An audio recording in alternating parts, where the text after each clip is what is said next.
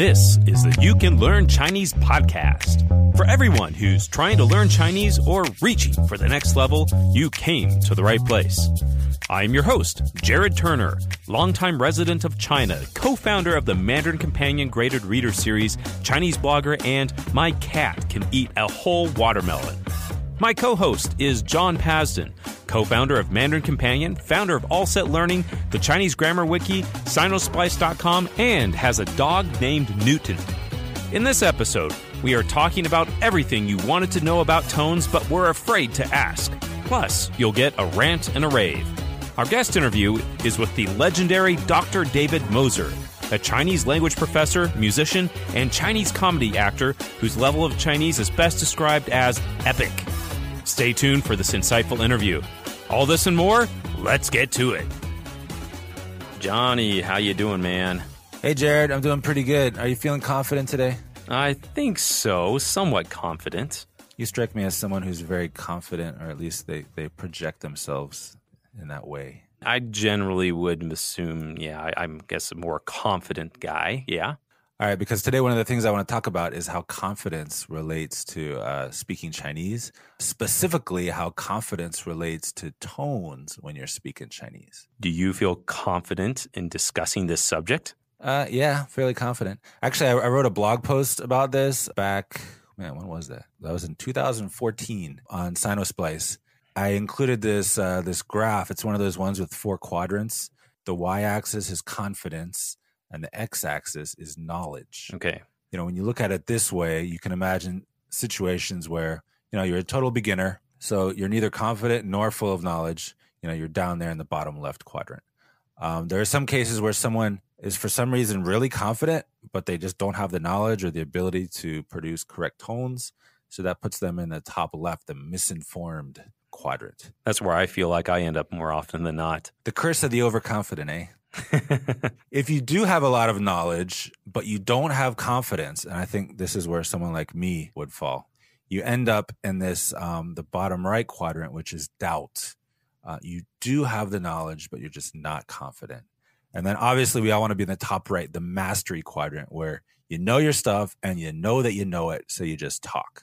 Before we break these down, I think it might be good to emphasize why tones are so important. One of the things I always reference is that Chinese, it only has 416 unique sounds, but 98 or 99% of all Chinese language consists of about 3,000 characters.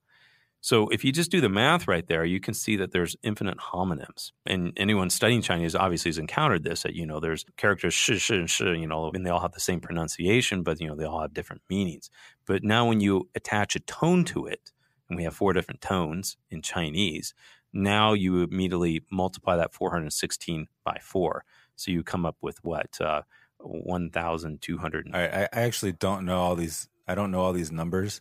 It's funny, like you giving out these numbers really follows, the exact same framework I was talking about. You're confident even if you're not totally sure of your knowledge, whereas I'm like, I don't know about those numbers. I better check those before we put this out there on a podcast. So I fall in the the bottom right, the doubt quadrant. It's like, let's make sure we got those numbers exactly right before we put them out there. So it's 1,664 unique sounds.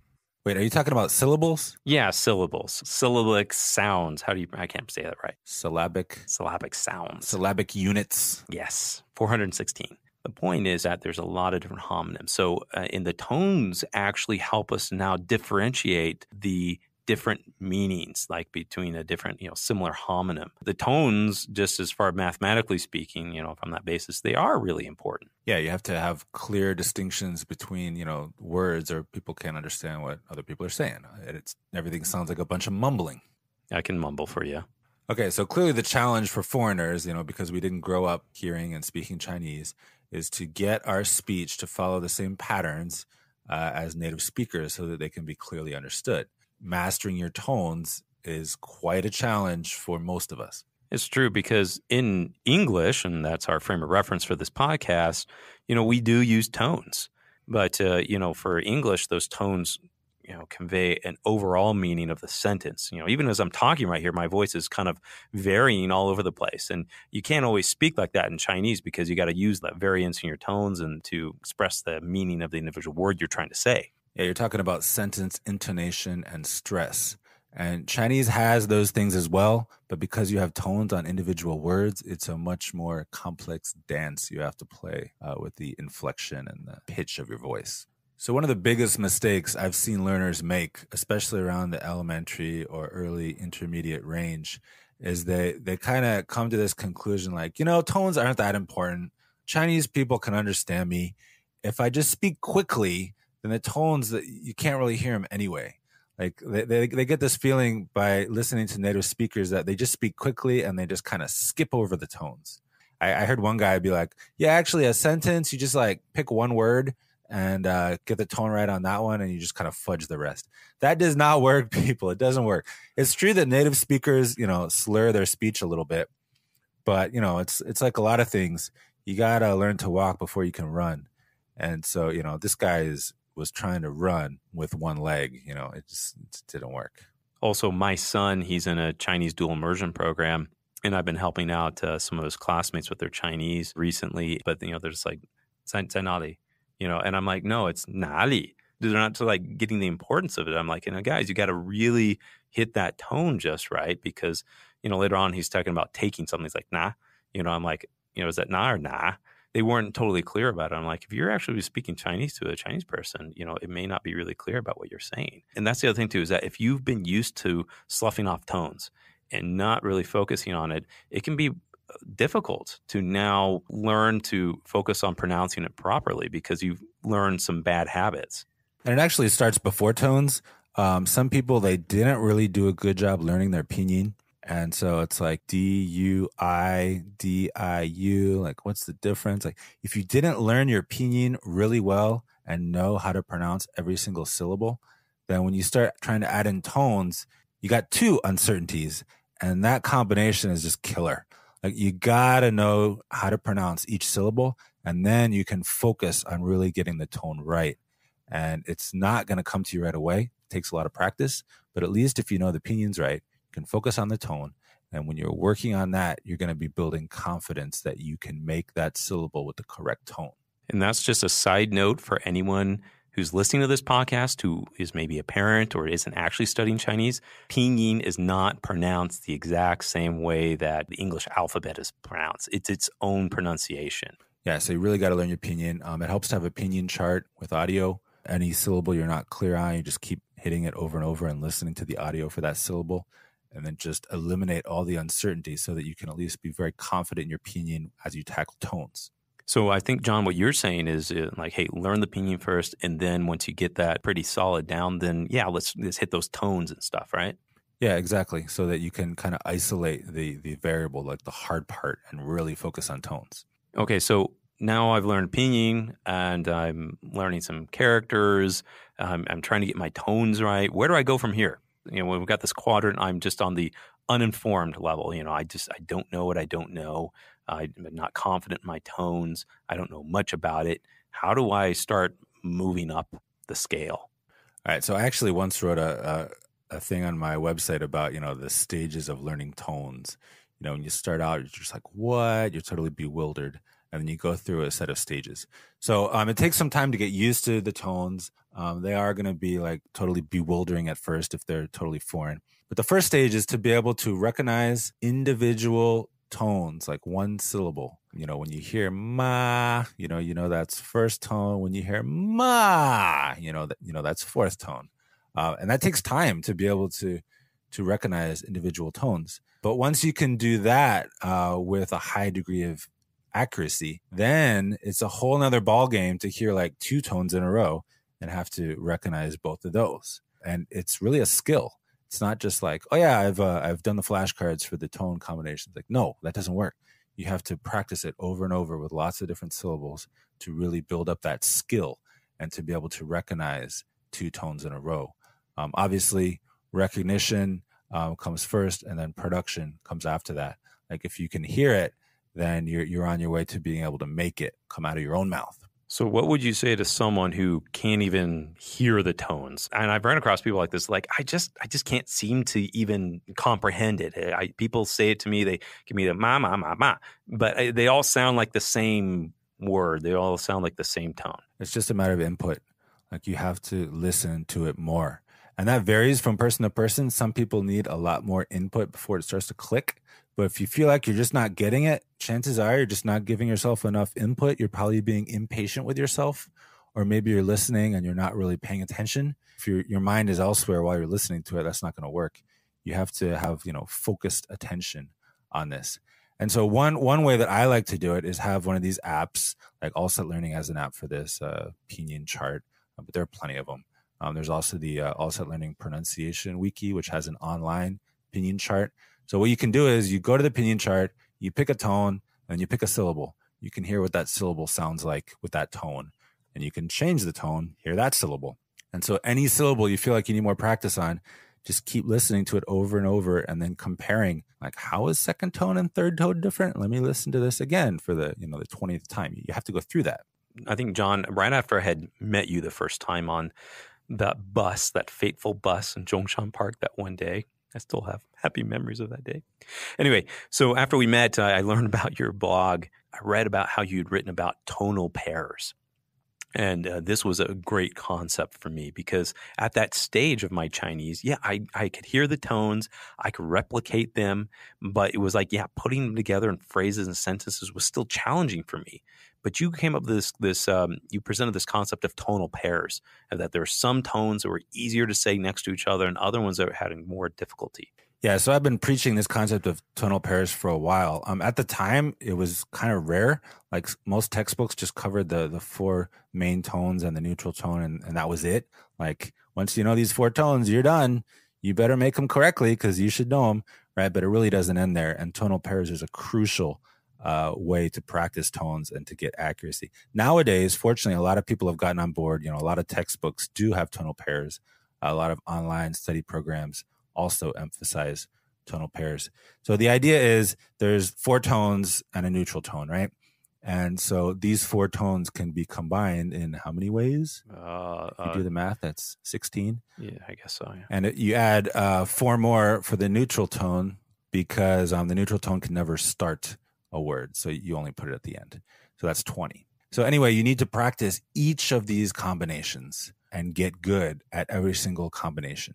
And it's good to practice using words that are real words. I've seen some programs try to practice tones with nonsense syllables. And it's like, oh, well, if you can understand them and make them with nonsense syllables, then think how good you would be when they're actual words.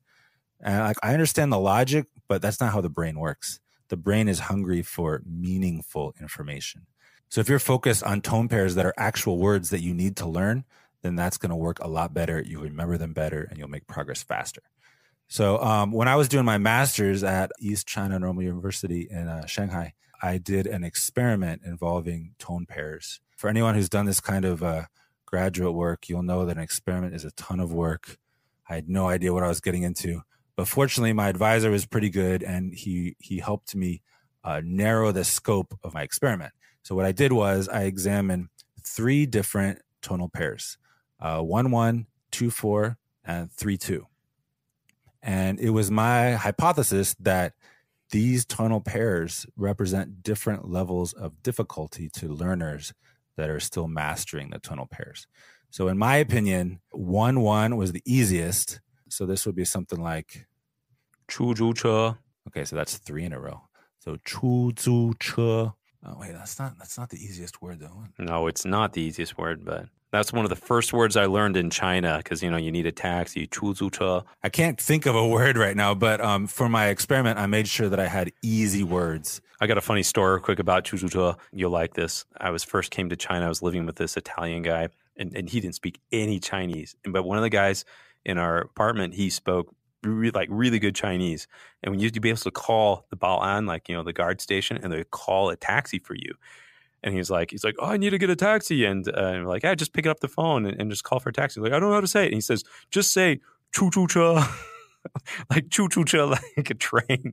He picks up the phone and goes chu chu cha, and The dude sent a taxi. I mean, it was hilarious. So and all he did was just got the tone right, the chu chu cha, and Balan totally knew what he meant. Nice. So anyway, I felt that 1-1 was the easiest, and then 2-4, 红色, 十色, like, up and down. That, because it had this really clear up-down pattern, was a little harder because you have to make sure you go up and down, but still fairly easy. And then the hardest one by far, in my humble opinion, is 3-2. And for Americans, this was especially annoying because you always have to say the word USA, 美国. So you have to start low and then go up, 美国. Almost all of the elementary level American learners would say 美国. So they go up and then down. So second, third. By far, the most common way to mispronounce it is up and down, 美国 instead of 美国. I call this the 3-2 tone swap. I have another blog post on that. But anyway, for my research, I looked at these 3 types of pairs. The challenge of the experiment was getting people to say all these words that have the specific tone pair combinations I was looking at without telling them what words I wanted them to use or even having them realize that I'm evaluating their pronunciation. So I had like some friends, some Chinese teacher friends who would get them to talk about stuff, and we would kind of set up the topic and use some pictures in such a way that they would almost definitely use the words that I wanted them to use, and then record all that and then evaluate the 3 specific tone pairs and see how it went. So tones are hard. They can be hard to learn, especially if you've grown up never using any tonal language like that. It can be challenging to learn these. Right. So let me take it back to the whole topic of confidence. It is hard, and hearing that probably reduces your confidence. But the way to increase your confidence, if you're someone who's not automatically just brash and, I'm just going to talk and people are going to listen to me, if you don't have that kind of attitude, like I didn't have that attitude and Jared does have that attitude, what you want to do is you want to just be really clear on what the correct tones are. I've had people ask me like, oh, how do you know the tones? Like they think there's some kind of secret. Yeah, the secret is you memorize the tones. When you learn a new word, make sure you know the tones. And that doesn't mean you're going to say it correctly every time, but that's just practice. But if you don't know the tones, you're almost guaranteed to not get it correctly. And, some people kind of rely on this feeling they have from like hearing lots of people say it, and that can be useful. Sometimes you can get the tones right when you say them and not even know what the correct tones are. That's the kind of thing that a native speaker does. But for you to get really far in your studies, it's definitely the best approach to know the tones explicitly for the words you know. And then once you get good at these tonal pairs, then you can reliably produce the tones correctly, string them together in natural speech, and then you can feel confident that the Chinese coming out of your mouth is intelligible, and quickly move into that top right quadrant of mastery. Oh, wait, I probably shouldn't have said quickly. Eventually move into that top right quadrant of mastery. This reminds me of an interview. This is a forthcoming interview I have with Robert Griffiths. He was a former consulate general, and his advice was go for 100% accuracy on your tones. That's your goal, is 100% accuracy, and go for that because you just won't hit it. Because he kind of says that even if you can hit 80%, you're going to sound really good, and you're going to earn a lot of respect from the people that you're talking to. They're going to, hey, you sound good. You don't sound like just a normal foreigner who's just kind of sloughing off their tones. They can see you're trying, and you sound much better. It just sounds much more natural and normal to you. I think also about the tone thing is that, in English, we can hear someone who has a very heavy accent. And sometimes that when we hear someone with a heavy accent, we assume that they're not fluent in English, where that may not be the case at all. That person may have been, living among native English speakers for 20 years, and they're very fluent and they can understand just about anything you throw at them in English. But because they have an accent, you get that impression that they are not fluent and they can't speak the language well. And it's hard to understand them sometimes.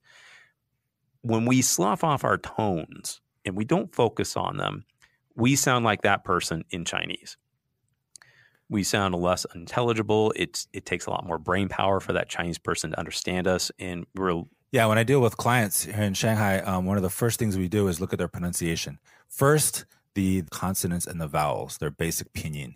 Do they pronounce the characters correctly without tones? Because if they don't, that is the number one priority. They have to get that right. If they've got all that right, or it's, mostly right, then yeah, it's tones. You want to get them as close as possible, because if you can pronounce these words clearly and correctly, like Jared said, people will automatically think your overall level is higher. And if people assume your overall level is higher, they're going to stop talking down to you, which of course means they might be more difficult to understand because they'll use more difficult vocabulary and grammar, but that's going to help you progress faster. One other thing I want to add, though, to what Jared said just a minute ago about aiming for 100% accuracy on the tones. Yes. Like at first I was like, of course you want to aim for 100% accuracy, because I guess I'm a bit of a perfectionist. Doesn't that go without saying? Yeah, you should aim for 100% accuracy, but if you are a bit of a perfectionist, don't let that stop you from talking, because when you first start speaking Chinese, you're going to have an abysmally low accuracy rate on tones, like 10% or whatever. Feels even lower than what it should be, randomly. But don't let that stop you. You got to get those out of you. You got to build that skill. And then once your tones are relatively solid, you do have some control. That's when you need to remember just barely good enough is not good enough. You want to aim for 100% and keep working on them long term. Accurate tones are a long-term endeavor. Definitely more than a year, likely more than 2 years. It's just something that you keep working on. And if you need to move out of that area of doubt, and so you have a lot of knowledge but low confidence, really, man, just get out there and start speaking, because when you start speaking Chinese to Chinese people, you can say ni hao, and they're like, oh, ni de zhongwen han hao. They're like, hey, your Chinese is so good. And that's probably the problem. Is you just need to get out there and speak. People are going to even compliment you. Even if your Chinese is terrible, they're going to out there and compliment you. Now, there's a double-edged sword, because, you can kind of start thinking you have delusions of fluency. But keep focusing, increase your knowledge, get out there speaking. That's going to help you increase your confidence. You're not going to get better at speaking without speaking. Yep, you just got to practice. Remember, you can speak Chinese, but there are a few things you need to do to get there. All right, now we have a word from our sponsor, which is Mandarin Companion. As you know, Mandarin Companion is the publisher of easy-to-read novels in Chinese. Our lowest level currently uses only 300 basic characters. So if you are looking for something that you can actually read in Chinese, get the books. You can go to mandarincompanion.com, and our plug we'll give today is for The Country of the Blind. John, you chose that story. Yeah, so this is a story by H.G. Wells, the guy who wrote War of the Worlds and Time Machine. It's not a story that a lot of people know, but it's a really cool story. I guess you could say it's sci-fi, but it's not crazy sci-fi. It's simple enough that we can actually tell this story with only 300 characters and a fairly limited vocabulary. It's a great adventure story, a little bit of sci-fi, and there's a plot twist at the very end. Like the last couple sentences, you're like, oh man, didn't see that coming. Don't tell them that. Well, I know, but tell them that. There's a plot twist. You're going to like it. Edit this out. No, I can't. I'm not going to edit it out. You don't need spoilers in this podcast. Yeah, okay, well, I hope you already read it and didn't get totally spoiled on this. All right, now we go to rants and raves. John, what do you have for us today, a rant or a rave? All right, I'm just going to be cranky one more week here. I'm going to do another rant. For my job at All Set Learning, I manage teachers, and one of the things I do is I collect feedback from our clients, and if teachers are doing something well, I pass that on. If they're not doing something as well, pass that on. I also provide teacher training so that the teachers can be at their best when they're teaching our clients. And one of the things that I've noticed with a lot of the teachers that when they first start working for us is that they have this habit of telling their students that they teach, oh, you can call me, Jane, or, oh, call me Tom. And they have an English name. And this just drives me crazy. It's like, can you imagine if I was teaching English in China and I told all of my students to call me, Xiao Pan or Pan Lao Shi? Like, why would I use a Chinese name when I'm teaching English? And by the same logic, don't use an English name for your teacher when you're teaching Chinese. And some of the teachers will be like, oh, but my name is hard for foreigners to pronounce. My last name is Xu or Yu, or, it's hard for them to get. It's like, well, all the more reason that they should be practicing it every single time they say your name. And yeah, they'll pronounce it wrong in the beginning. But that's fine. It's Chinese. Let's learn some culture along with, everything else. And that includes calling the teacher Xu Lao Shi or Yu Lao Shi or whatever it needs to be, because that's good practice. And the other thing is that names are kind of vocabulary. When you call a teacher Xu Lao Shi, every time you say it, you're cementing in your mind that this name, XU, Xu, is a surname that other Chinese people have as well. Excellent points, John. Okay, I've got a rant today. And I'm not going to name names in this, but they've got a popular book, and they've got an app and a website and things like that. And they are mixing simplified and traditional characters together. All right. So I have gripes with this. When you're going to have to study Chinese, I mean, it's okay.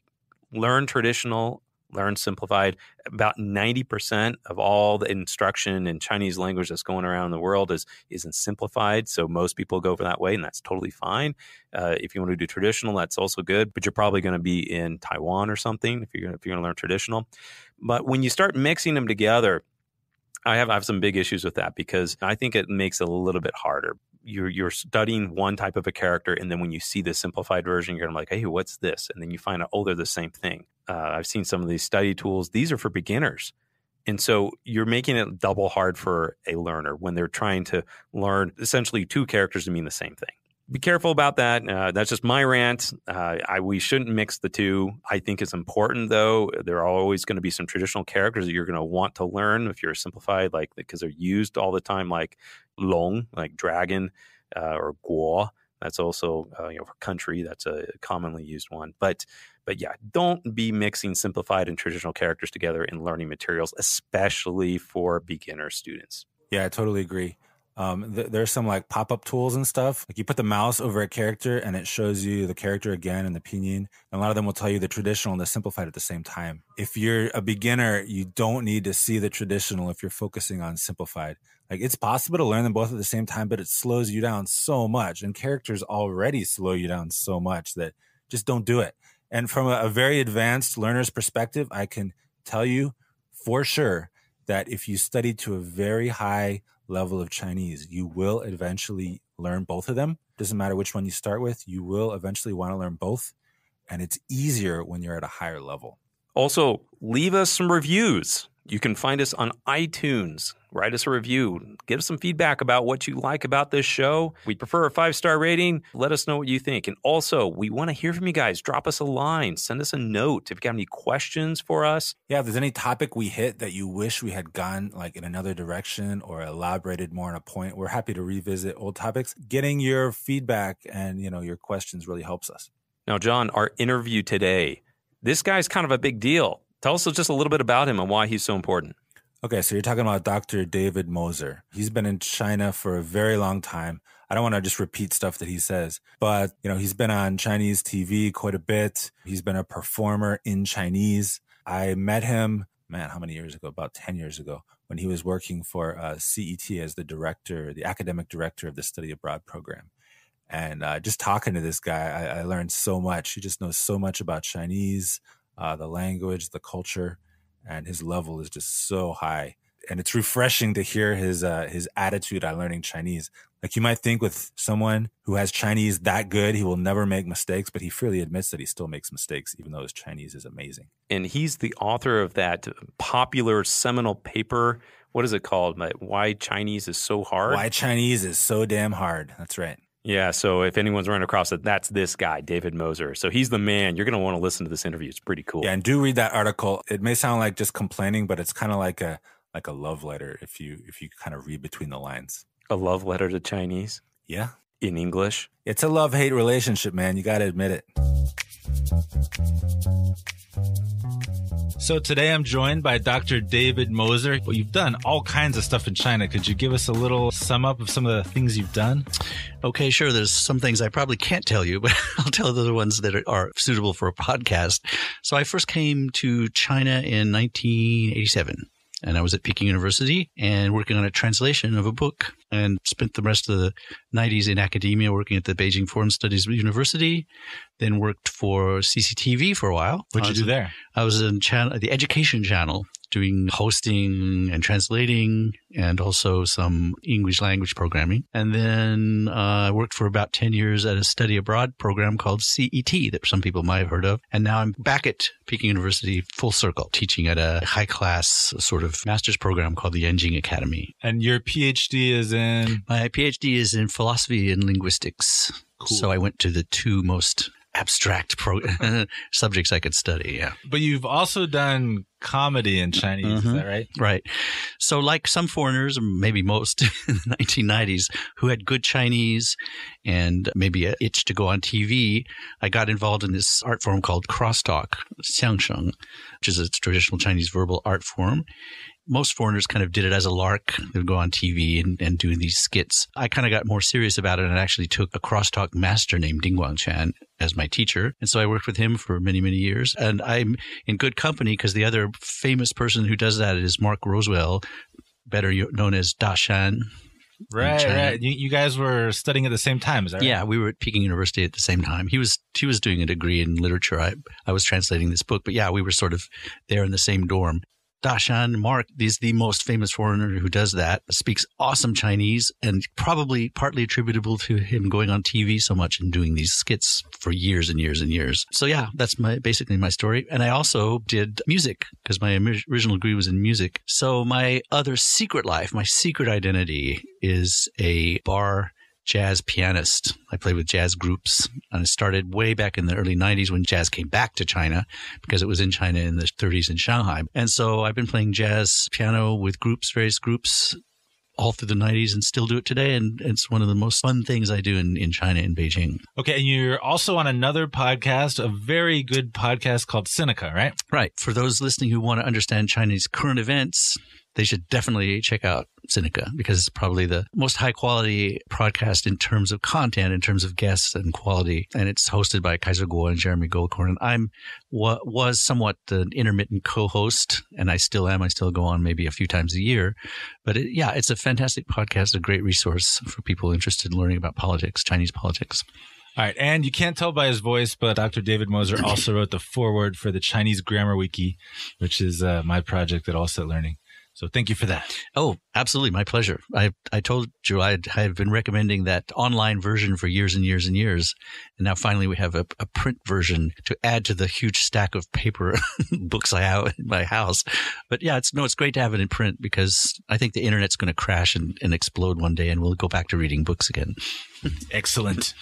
Okay, so let's explore one of the things you just talked about. You mentioned that you did crosstalk.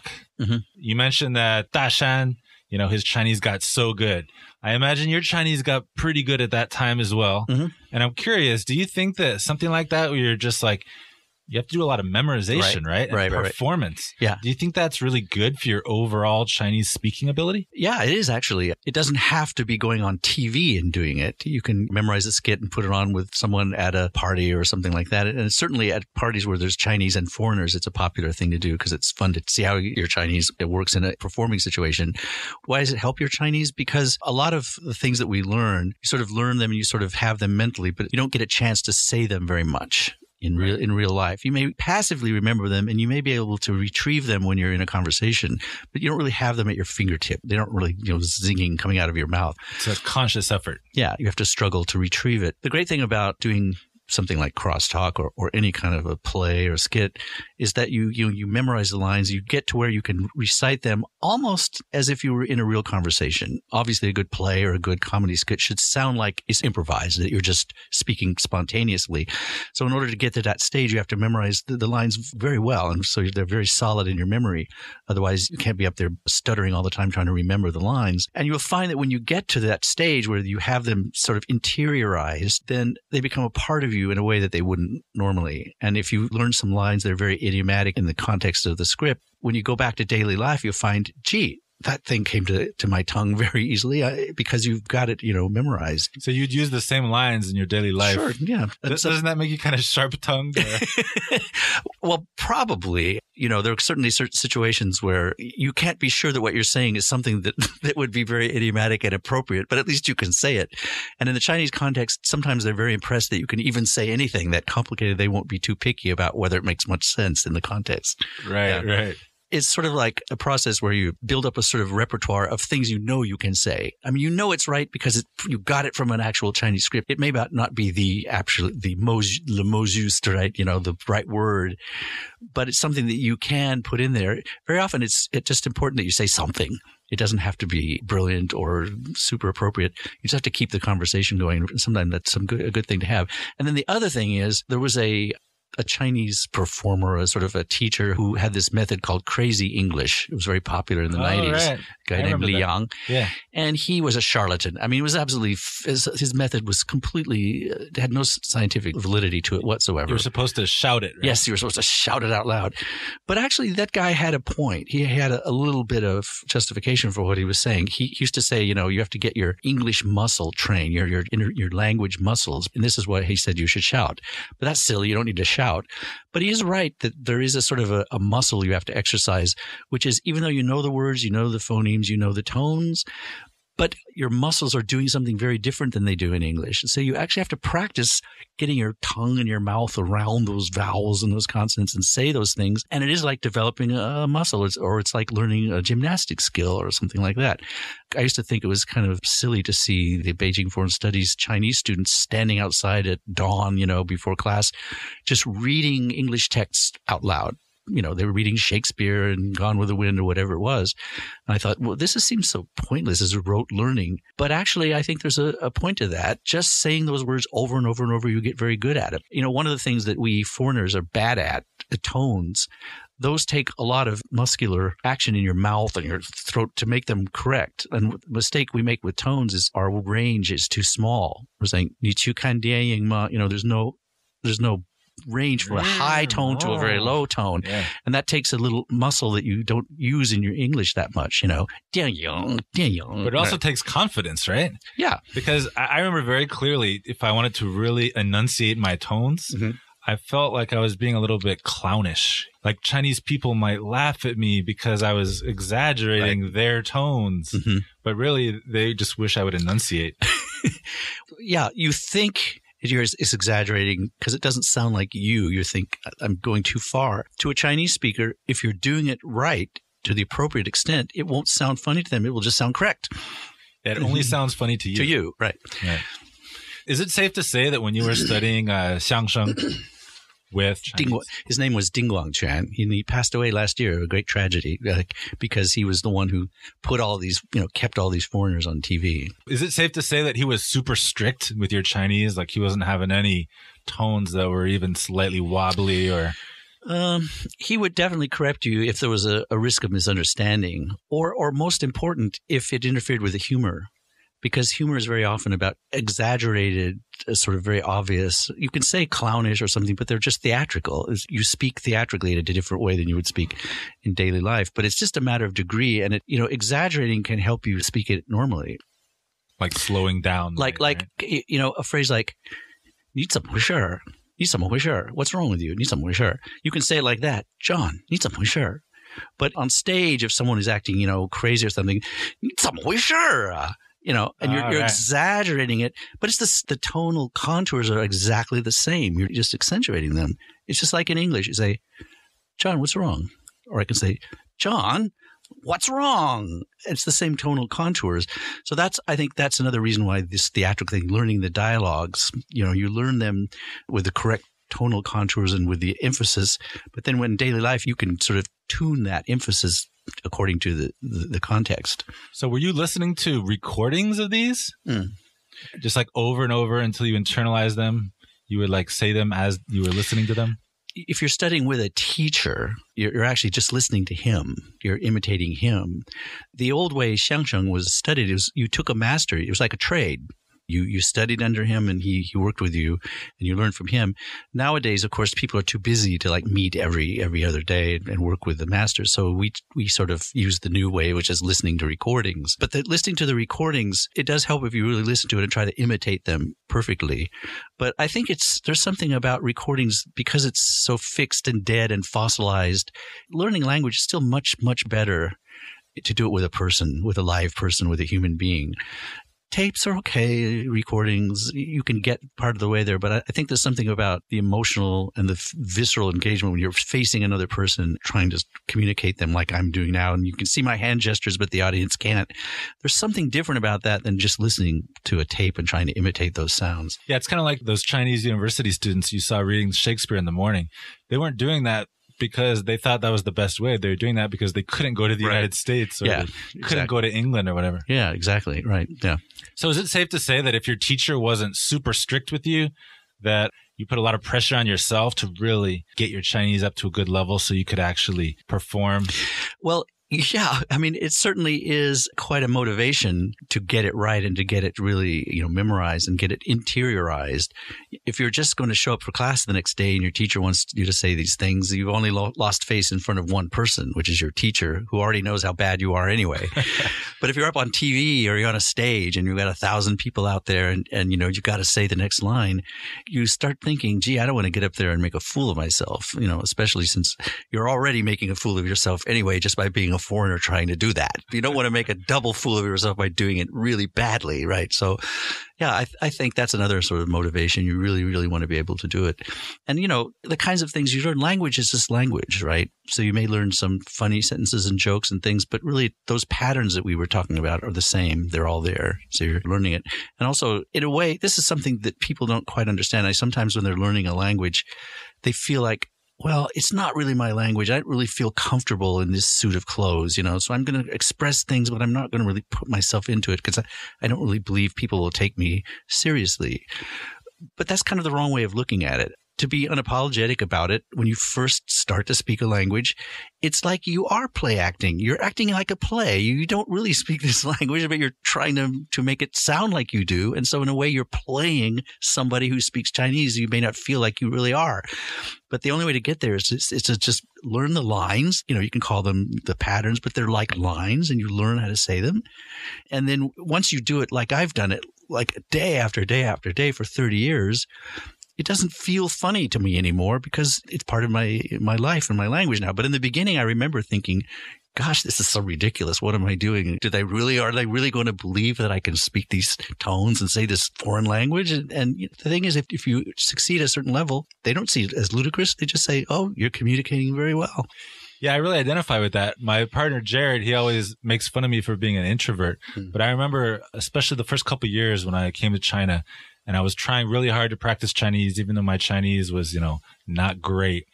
I found it really helpful to kind of feel like I was playing a role, like it wasn't really real. Mm-hmm. I was like on some stage or something. I was playing a game. There's this person here and they're perfectly willing to talk to me. And the regular me doesn't know that person, wouldn't talk to them. But this version of me would just strike up a conversation. Like I remember this one time I was sharing a table with a nurse. Normally I would never really talk to a girl like that. She might think I was hitting on her or something. I don't know. And I was just like, I want to know all about how you became a nurse and, how long you were in school. And it was just drilling her, like asking all these questions. And it was a nice conversation. Right. Yeah. Well, yeah, that's another aspect of it. In order to get practice playing this role in a certain way, you have to take a different approach to your environment and sort of get out of your shell and talk to people that you would not normally talk to if it were in an English context. Right. Which means sometimes maybe you have to feign interest. But the thing is, what you want to do is to get as many diverse kinds of conversational situations under your belt as you can. And the only way you can do that is by, striking up conversations. So yeah, all this points to the fact that yes, you are kind of play acting. You are becoming a different kind of person and acting in a sort of play.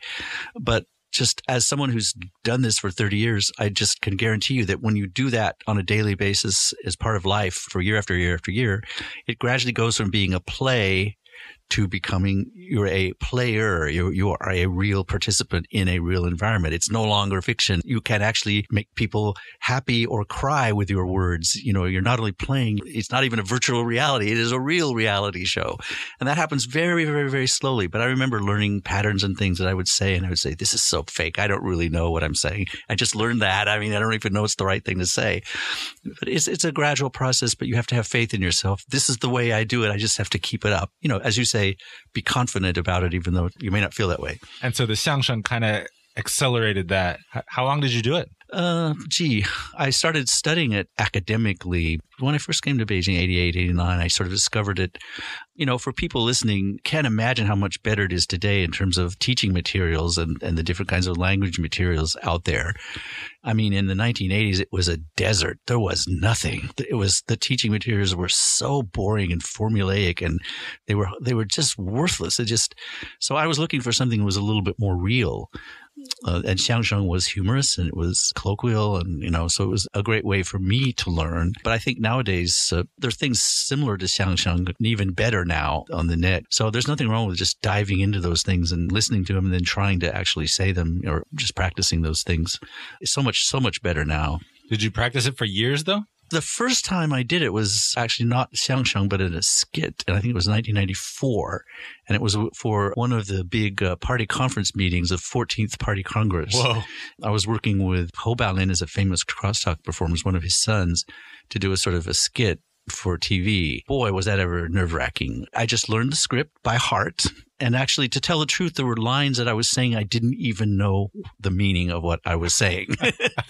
In fact, I remember there was one line I came out and said it, and I didn't even know it was a joke. And I said it, and the audience laughed. I said, wait a minute, was that a joke?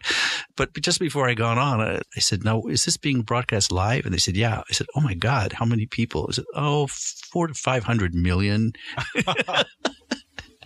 So talk about terrified. And one of the lines that got a laugh was, they said, what are you doing here in China? And I said, yo, 什么干什么?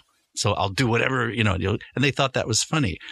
But I remember that line, and I actually was able to use it in daily life. People would say, what are you doing in China? 你在中国干什么? 我说有什么干什么? And they would laugh in the same way that the audience had laughed. That's an example really early of a line that I got from the script that I found I could use it in daily life. And I even do it in the same kind of joking way.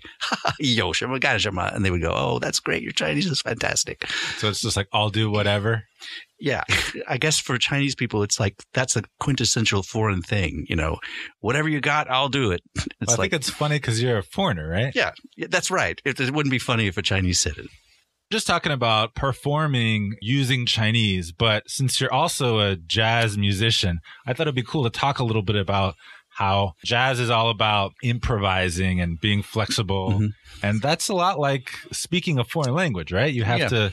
You're kind of making it up as you go along, and there are certain rules, but you can kind of break them. I'm curious what your thoughts are on this because you've had so much experience with both. Yeah, that's pretty insightful, actually. I think there is some similarity there. Yeah, especially at the beginning stages when you're learning both. I guess I should mention, if people don't really know that much about jazz, I mean, you're basically improvising on the chord patterns and chord changes of a tune.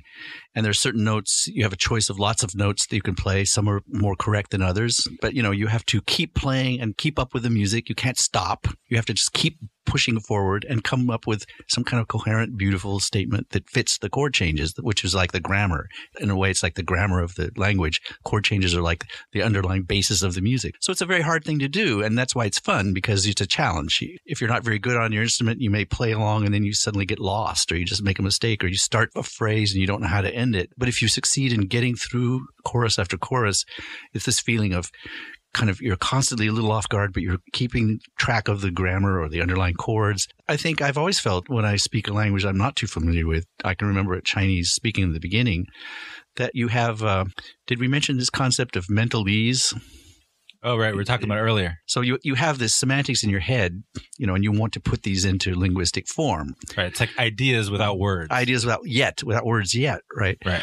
It's sort of like, improvising. You start out and you're trying to say something and you sort of think a little bit ahead of time of a basic structure, but you haven't yet quite filled it in. You may make a few mistakes. You may get somewhere and you realize you kind of painted yourself into a corner, a dead end. So how are you going to get out of it? So you can sort of paraphrase, or suppose you get to a point you need a word and to complete the phrase and you don't have the word, you can't remember it. So now you got to kind of take a quick sidestep and like say something else that conveys the same meaning, then get back on course again. So it's this constant process. It goes so fast you can't really be fully aware of what you're doing. But really, that's the process. It's very similar to kind of trying to keep playing, improvising in music. So if you're just reciting lines in a foreign language, it's kind of like just playing the sheet music for a classical piece, right? Yeah, that's a very perfect analogy, actually. That's a brilliant. Yeah, exactly. When you're just memorized lines, you're just seeing how well you can reproduce this already existing perfect, beautiful phrase. But jazz has a huge risk of failure because you're making up the phrase as you go along. Yeah, but I feel like it's so advanced because I don't know if you remember, like way back in the day, if you didn't know exactly how to say it and you were only attempting 3 or 4 word sentences, then you just don't say it. Yeah. Like I have to be sure I can complete this entire sentence and I can hold it in my mind before I can say it. Right. But then once you get to a certain point, like you were saying, you can just start going kind of hoping that you can finish the sentence and trying to string it along before it just all falls apart. That's right. And it falls apart in the beginning because you're lacking so many things you need to piece those things together. You don't have quite the words you want. You also don't have the patterns you can fall back on. You don't have them mastered yet. You may say gibberish trying to make up your own pattern that doesn't fit. Or even worse, that happens more often, you're just copying an English pattern because you don't know what the Chinese one is and they won't understand what you're saying. That's one of the aspects of language learning. And by the way, this is another good analogy because when a jazz player improvises, they aren't really, to tell the truth, making up new stuff all the time. Actually, they're falling back very often on what we call licks or riffs or things that they've practiced a million times and they can always stick into this particular place. Language is like that too. You have thousands, tens of thousands of little memorized little segments that you can just put in. If I say a sentence like, well, if I were you, I'd spend a lot more time working on your grammar. Because in my opinion, that's the only way you're going to get any better. So there's some phrase, if I were you, you better, right, something, because these are little phrases that you can use in any context and you stick the specific thing that you want to say in the midst of those phrases or embed them in clauses and you go forth. Those are things I don't have to reinvent the wheel every time. These are things I have fixed phrases in my mind that I can plug in. And by the way, there are many things I could plug in. There are alternate versions I can plug in. And that's how I can speak relatively fluently in English. I don't do so well in English sometimes, but I can keep going. The same thing is when you're learning Chinese.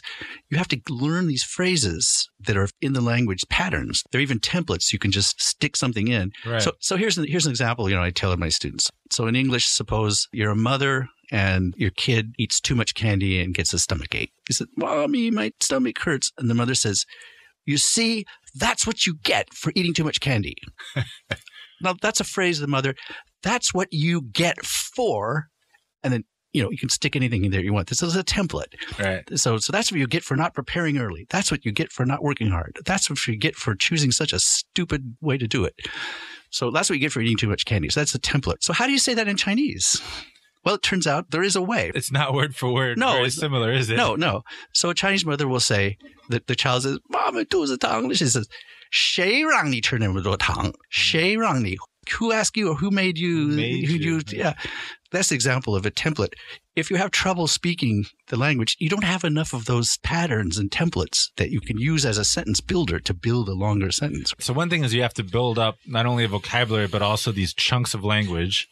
And have them at your disposal, but then you also need confidence, right? That's right. So in other words, you need to practice that little template over and over again, just like you'd practice a word. So in other words, if you have to be thinking of the tones and everything, let's see, 谁, what is that second tone? 谁, wrong, 你吃那么多, what's tong?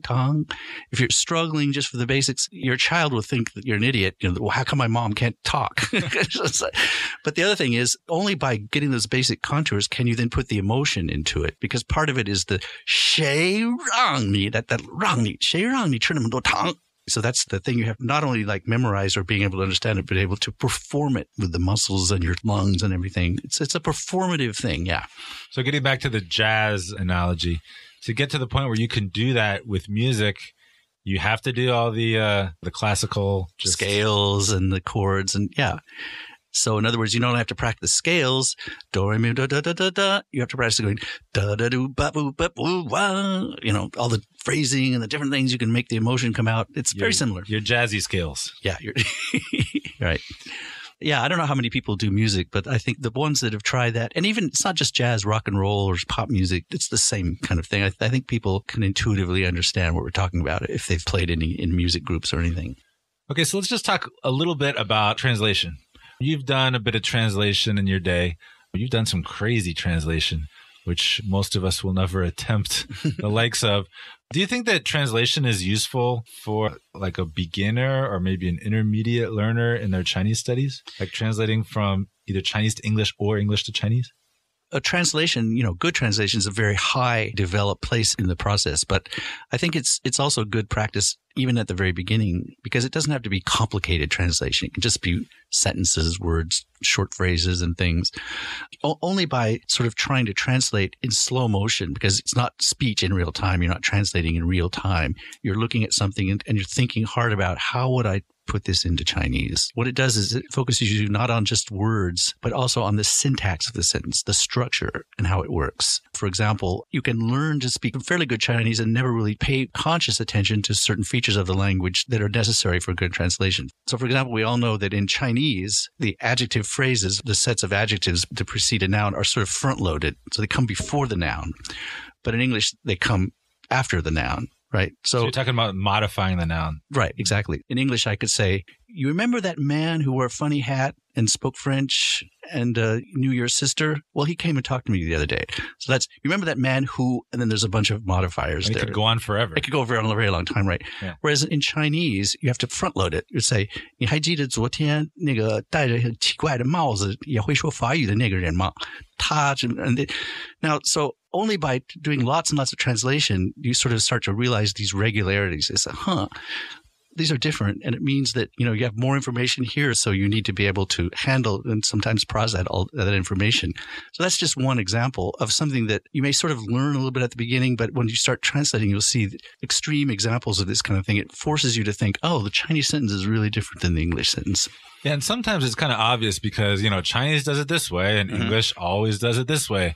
But other times, like, they kind of both do multiple things, right, but maybe one of them is not as common, or one of them is only, when you're angry, or I don't know, whatever, right, some special context. Right. And so you really have to kind of, we're not talking about when you're having a real conversation, real time. We're talking about, you're studying, there's no time pressure. You're really taking a close look at the language. And only by doing this and spending the time really thinking about, would we really say this in English? Right.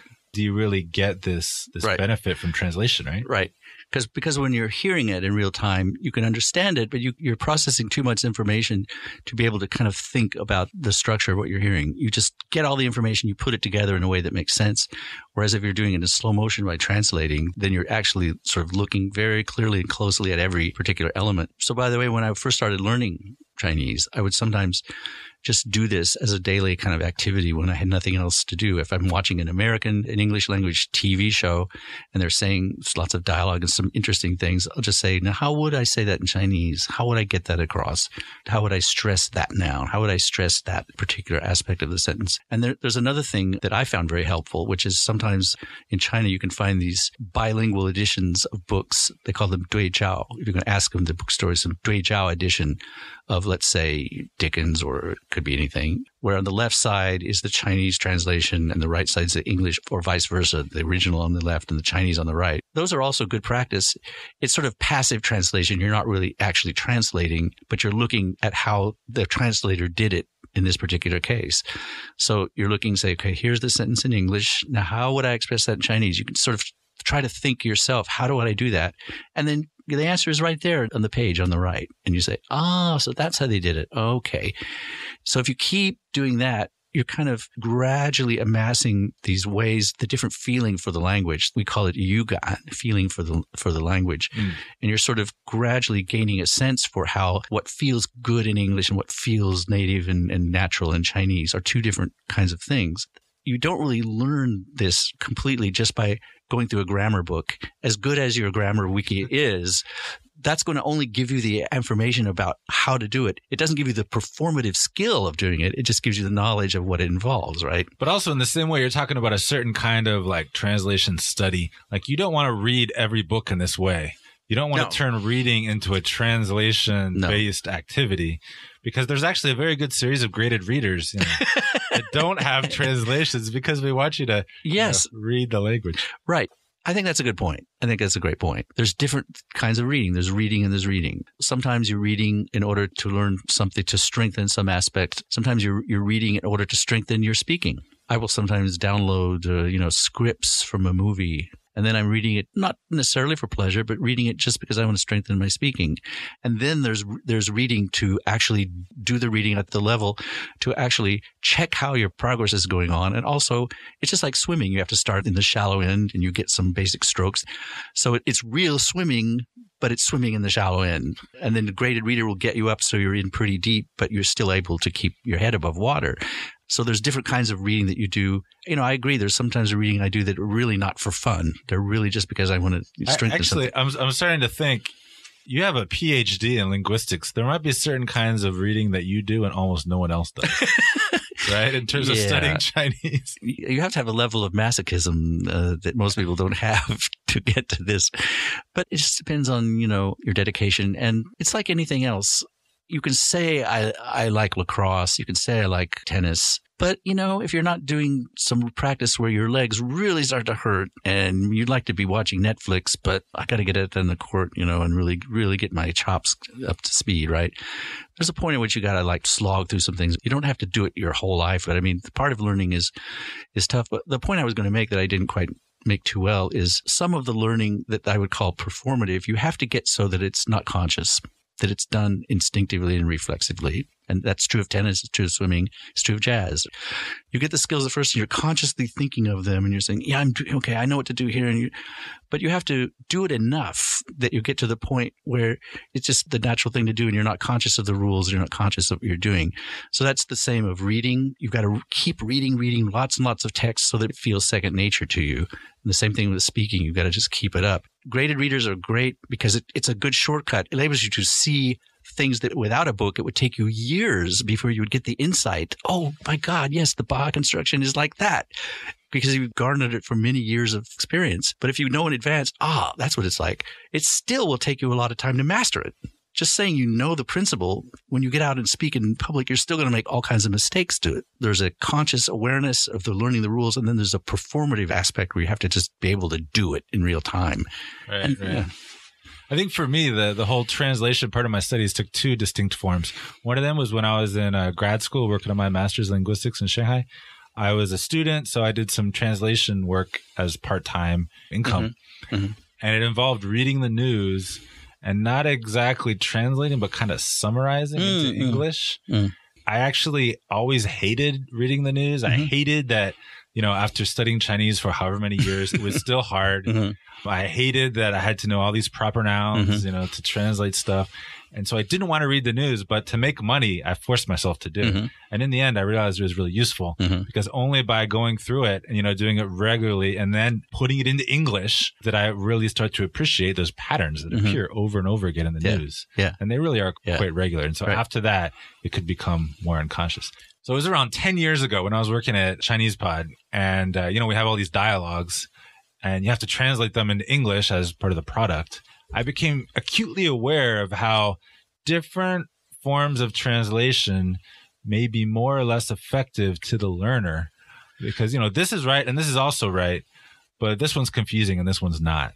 Like in English, we can say, today, I'm going to the bank. Or you could say, I'm going to the bank today. One of the sentence orders kind of matches Chinese, with where the time word goes, and the other totally doesn't. Yeah. And so, there's all these little tricks that you can learn with translation. And I felt like that gave me an extra insight, not only into how to help people learn, but into some of the things that might have been really tripping me up back in the beginning I didn't even know. Yeah, I think certainly it's an uneven process when you start learning because some things you may learn very early on, but you don't really start to feel them until you've done it a long time. Other things are actually, you won't find them in textbooks necessarily. There are things that are sort of more subtle on a larger scale that you only learn by just experiencing them and doing them over and over and over again. There's no such thing as a complete, total grammar. Somebody said grammars leak. No matter how they look so perfectly in the books, you're going to always find utterances that don't fit the rules and all this kind of stuff. And people, and even in their native language, will have disfluencies, they call it, where you're not quite speaking fluently and you make a mistake, but you still keep going and people can understand it.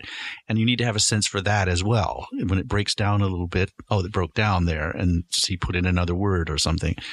And it's a very long, involved process. It takes a very, very long time. But the only way you can do it is by constant listening to podcasts. Reading, yeah.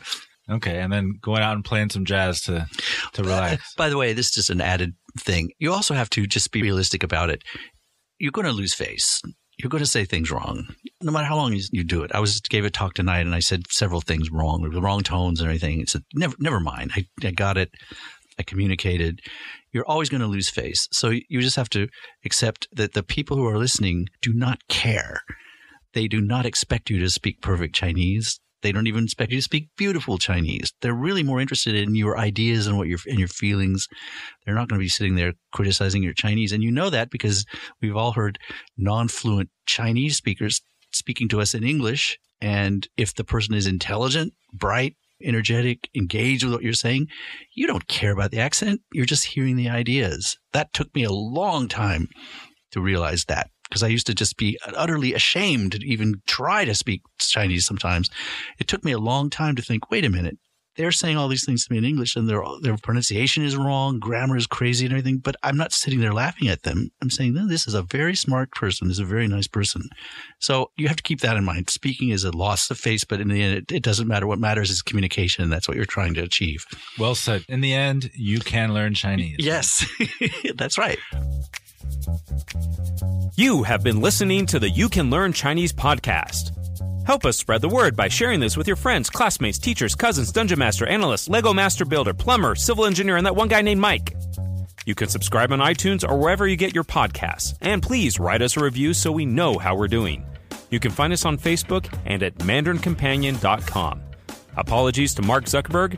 We just ran out of time.